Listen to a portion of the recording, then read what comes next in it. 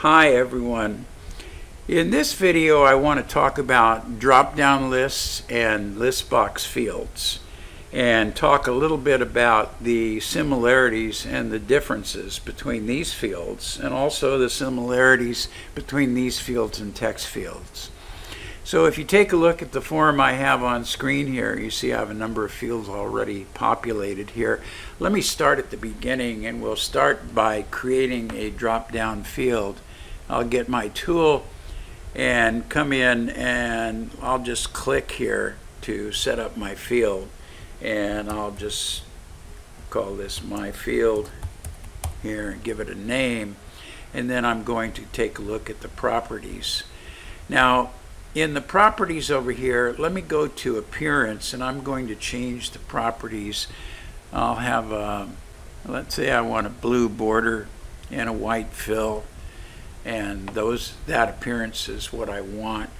Now if I want to have this appear as a new default, in other words, I want all of my drop downs to have a blue border and a white fill, I can change the default each time I add a new drop down field. And the way I do that is to open a context menu, and at the very bottom here I'm going to choose Use Current Properties as New Defaults. And you can see when I create a new drop-down menu here, then I have a blue border and a white fill.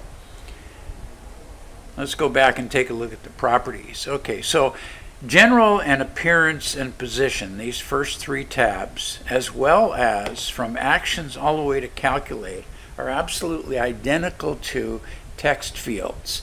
And I created a video earlier about all the attribute choices you have for text fields. If you haven't seen that video, you can actually click this link down here that goes to my channel. It'll open your web browser and link to my channel.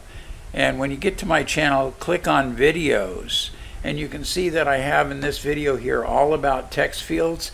This video explains all the attribute choices you have for all of those tabs, with the exception of, let's get back over here to the properties, with the exception of options. Now in options, this is unique for drop-down menus. I can type in an item, let's say I just type in 1 here, and this export value will allow me to enter a text or a number, any kind of value you want. When the data are exported, then it's going to export the data that you define in this field here. So I can type in 1, let's say, as an example, and then if I go 2, type in 2 here, and 3. Okay, then what I want to do is also I want to add some kind of notifier at the top, either a message that says please choose one of the items below, or add some asterisks or lines or whatever, just something that's going to delineate the top item from all the rest. When I add this, it goes to the bottom, and what I need to do is move it up to the top. And when you make a choice here and you dismiss this dialog box, whatever you've chosen is going to appear as the default. So for example, if I choose 3 down here and I exit, then you can see that in my drop down 3 is my choice, and I don't want that. So what I want to do is be absolutely certain that I choose the item that I want as my default. I click on these, and you can see that when I go over here, this is my default. And every time you clear the form or reset the form, it's always going to revert back to your default. Then down at the bottom we have several items down here. We have sort items, allow user to enter custom text. If I click this, maybe I want to add another item up here, and I'll call this other, and we'll give it an export value of 0. Other as a choice. When I need to select my default before I dismiss it. Then I can have a user, actually the user can type over any one of these fields. It doesn't matter which one, but typically that it would make more sense if it was other or some other name that you use other than one of the choices above. Then they can select that and type their own value in it. You can check the spelling and this item that says commit selected value immediately. Sometimes with the JavaScript you may need that. In most cases you won't need it. It's not really that important, but if it's not calculating properly, check it.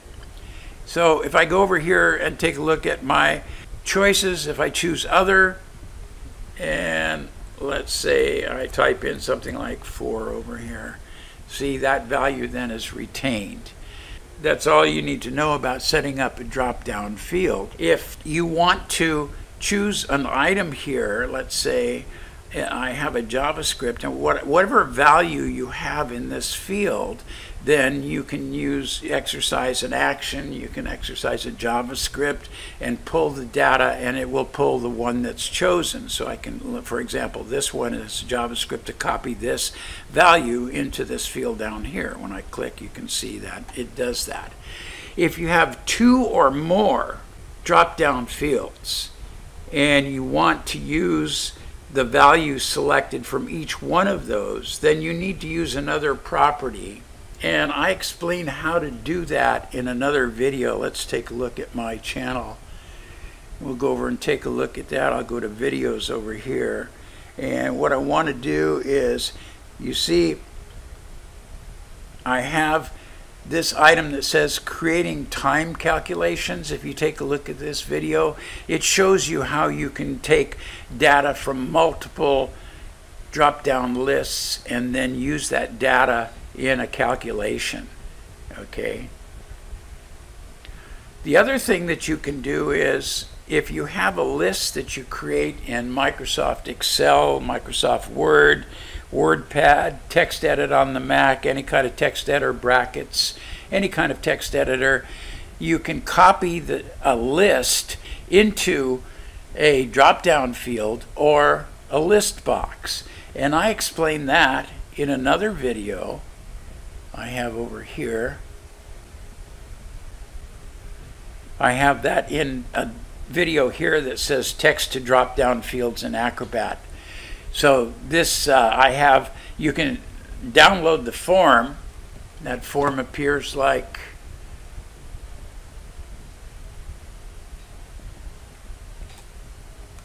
this. This is the form, and you can just paste a list into this text field, and then these buttons will copy either to a drop-down or a list box. So the other item is a list box. List boxes, let's go ahead and just delete these, and we'll create a list box. Typically with list boxes, you probably want them a little bit larger because you want to see several rows of options that the user can choose. I'll just leave the default name, and then we'll click on all properties. Once again, general, appearance, position, and actions are the same as you have available in text fields. And you can find those options choices in that video that I discussed earlier. In options, you have a few different choices in options and list boxes that make it a little bit different than drop-down menus. For example, you have this option that says multiple selections, so you can choose more than one choice from the list if you have multiple selection enabled. And if multiple selection is enabled, then you cannot commit the data immediately, obviously, because there are 2 choices there, so that won't work. You can sort the items just like you can with list boxes. And once again, you can also copy columns of text in that form that I showed you earlier. The other difference that you find with list box is this item that says selection change. In actions, you can see you can run a JavaScript, and you can have this JavaScript invoked on any choice that you make in the list box. So this list box down here, I have the first item selected. If I use a JavaScript and I click on this again, it's going to invoke the action. Selection change is a little bit different in the fact that, let's get this, you can see I have a JavaScript here. Whenever I change from whatever is selected to another selection, then this script is going to be invoked. And here's a script simply that goes down here and takes a look at these fields with a client as the parent name, and it's going to get all of the fields with a parent name client, and it's going to hide those if I choose the second option here. This is something like, let's say you have an adult filling out a form, and it's something intended for adults only, and if you are not an adult and the user clicks the second option, then all of these fields will be hidden. I'll take a look at how that works right here. And you can see that those fields are hidden below.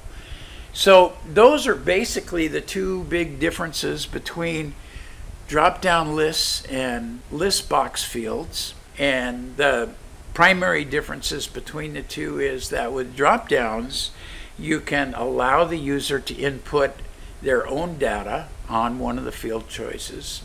And with list boxes, you can choose multiple choices, multiple selections.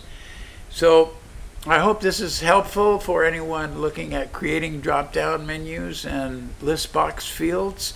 And this file is uploaded to my server. There's a link below the video to this file that you can download and use for your own purposes.